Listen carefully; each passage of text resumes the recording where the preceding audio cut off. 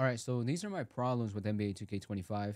Now, I think this is going to be very agreed upon. I don't think people are going to disagree with this list of things that I have an issue with. But before I share them with you, make sure you guys like and subscribe. We're on the road to 13,000 subs. I'd really appreciate you guys could help me get there. Make sure you leave a like, comment down below. Tell me what you think about it, and then share the video as well. So let's just get right into it. I don't want to waste too much time. So I wrote down for number one, and by the way, it's not like ranking. I'm just like giving you 4 different points. So the first thing I wrote down was updates didn't fix the game. They patched things that weren't broken, and they didn't fix things that needed to be fixed. So that's one thing. And then I wrote down the timing of updates was horrendous. Now that's gonna be for the later on the video, but I'll get back to it in a second. But talking about the game not being fixed from the updates and things getting patched that were not broken. For example, the dashboarding thing was not fixed. That needed fixing. They didn't fix it, right? The VC methods in my career, those got fixed as well, to the point where they're unplayable. You can't grind VC anymore. You either have to buy VC or not, which will lead to the second point, and I'll get back to it. But that was something they did not need to fix, and they still ended up ruining it and destroying it. So I'll get back to that point. But another thing that I want to talk about is like interior defense for me is worse than it was before. I don't know, maybe I'm a casual player, so that's probably where I'm coming from.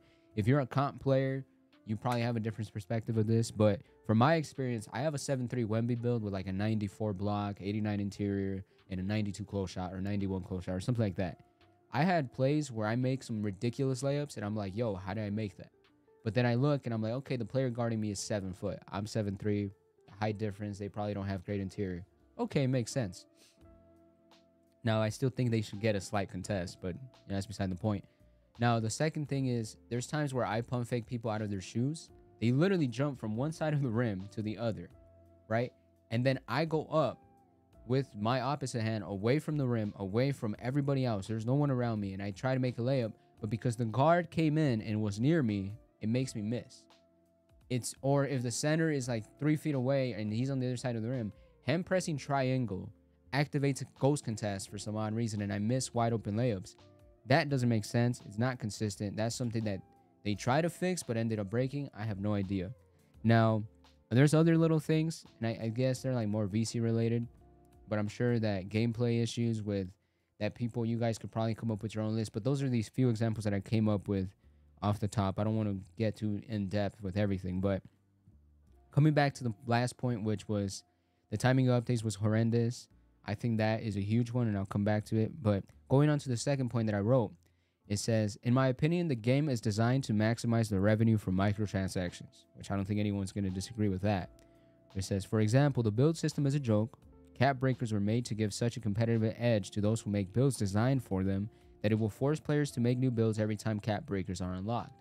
And this is true. I don't think anybody can disagree with this. You know what I mean? If you look at a lot of the 5.9s, there are builds designed to have cap breakers so they could go all the way to 99 steal, 99, 3-point shot, and a 99 perimeter or something like that, right? Let's just, for example. And that's all. You can only get that with cap breakers. But before you get that, you're unlocking your first set cap breakers and your second set of cap breakers. And the best build you could possibly make with those is different than what you could with 3 cap breakers. Now, especially with competitive players, if you want an edge, you have to keep doing that, because you're not going to be able to play the game and compete with other players. I mean, you probably could because you're good enough at the game, but you're going to want every single thing to help you compete, especially when you're playing for money, right? If you're playing Pro-Am or you're playing in tournaments, you have to go, and every little bit of advantage or help you can get, you need, right? So, and I'll come back to that at the end as well, because I have another point about that. So that is true. And also, I wanted to take this point to kind of tie it back to the number one point that I made, which was the updates didn't fix the game, that they patched things that weren't broken. They destroyed every single VC method in the game. Now, no money spent is basically impossible. They made it this is the worst year ever in any 2K I've ever played with VC methods. There were some great VC methods, and they literally took them. They didn't just nerf them. Nah. They destroyed them. They made them in combo. I'm telling you right now, they're useless. You know what I mean? There are some decent, I think Current Gen has one, but I'm hearing that got nerfed as well, where it has like a delay on it, and then there's extra things you have to deal with. So just a joke. I think the point being that they made the game designed, in my opinion, obviously, to maximize the revenue does hurt the game. It's not made to be the greatest game, which is going to go back to game point number 3 now, which is that, first of all, and this has to do with like the game and playing the game and having fun. But first of all, it says, and I wrote it down, it says, there is too many game modes that is splitting the community into too many sections, making it hard to get games unless you're playing with a squad. Now that hurts casual players. If you have a squad, it doesn't affect you as much, but it still hurts you a little bit. And there is not a good alternative in 2K in case you're burned out, for example, or you want to try something else. And the biggest alternative was my team. My team has sucked the past 2 years. It has sucked for a while, but last year was terrible, and I'm hearing this year is not good. My NBA eras, that was fun. It's good for videos, but if you're doing it by yourself, it's not necessarily the greatest thing in the world.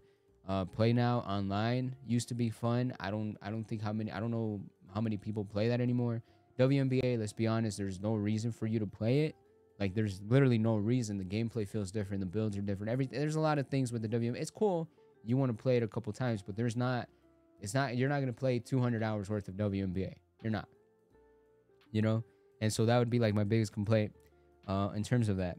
Now, going back to the too many game modes, more specific to my career, it's that there are, and I kid you not, and I'll name them: Proving Grounds, Park, Theater, Rec, Pro-Am, and then the Event Center, which is always having the new game mode, and then you have the Starting 5, and then now you have the special DLC game mode, which is crazy, by the way. The fact that they dropped DLC is nasty work, in my opinion. In my opinion, it's terrible. I haven't played it, but I don't even want to play it. So you have all those game modes, and by the way, each of these game modes has different games you can play. You can Park, you can play 2s, you can play 3s. Theater, you can play 1v1, you can play 3s, you can play 2s, you can play no squad, you can play squad. Event Center, same thing. Rec, you have solo, and then you have squad. And then you have Proving Grounds, which has 1v5 through 5v5. And then Pro-Am, which has... I forgot to mention Pro-Am. Pro-Am has 3v3 versus 5v5. That is too many game modes for the rec. For my career. I just think it's ridiculous. I'm struggling to get games. The only way I get games is when I stream and I'm playing with a squad. That's a big problem, but that's another one. Now, going to the 4th point, and I think this one is true, and I think everyone's going to agree with, especially if you played other games, or especially if you have a PC and your PC can play games at a high FPS. But I wrote down that the game is not as smooth as it can be, especially when compared to other games like Black Ops 6, for example. Especially PC games for those who have PCs that can play at high FPS, right? Now, I'm saying this because from my knowledge, and this is from people who play 2K on PC, they cap it at 60 FPS. That's not the best frame rate. I mean, it's decent. 60 is okay, but you're playing PC games at 200, 150, 300, whatever you can get, and going to 60, it's tough. It's a difficult thing to adjust. It's like going from 4K to 1080p. Even though 1080p used to be really good, there's a big difference between it. You know what I mean? And your eyes can tell you right away. There's a huge difference. So that's one of the problems that I have with it. Now, I do think that the problem with the game being like, choppy, I guess you would say, started with when the city was first added. Now, it's not as bad this year as it was in previous years. They definitely toned it down. But that is another complaint that I have. And then I was going to also point out that going back to the first point where I said the timing of updates was horrendous, it had to do with the heavy competition that there is in the game, which is hurting the community, making it harder to get games, which makes it harder to enjoy the game. For example, Call of Duty Black Ops 6 competition, Dragon Ball Sparking Zero competition, Undisputed competition. And those are just a couple games that came out this month. We're not even talking about the games that are coming out next month or the other games that came out this month that I don't have, but other people play. We're not talking about the games that are coming out in January, February, March, April, May, June, July, any of that time period. You know what I mean? GTA 6 is coming out. It's very important for 2K to make a high-quality game, and they're not able to deliver. And I made a video before 2K came out, and I think I said, I think it was titled, Will NBA 2K25 be great? And I think one of the points that I made on that video was that they had a lot of competition, that I expected them to succeed, because if they did not, they would fall and they would lose a lot of their fan base, and it would be a horrible year, and even next year would be hurt by it. And they did not deliver. You know what I mean? Could they theoretically fix it? Yes, but are they? No. Because A, they're not going to remove game modes, right? They're not going to give people reasons to play. I kid you not, it was double rep in the rec throughout the weekend. I tried to play solo rec, couldn't get any games. All the casual players right now are on Call of Duty. right? Casual players make the game fun because they provide the games when nobody else. When comp players play each other, but like in the casual setting, you know what I mean? Like it's hard to get games when half the community is on another console or another not console but another game. And so yeah, those are a couple issues that I have.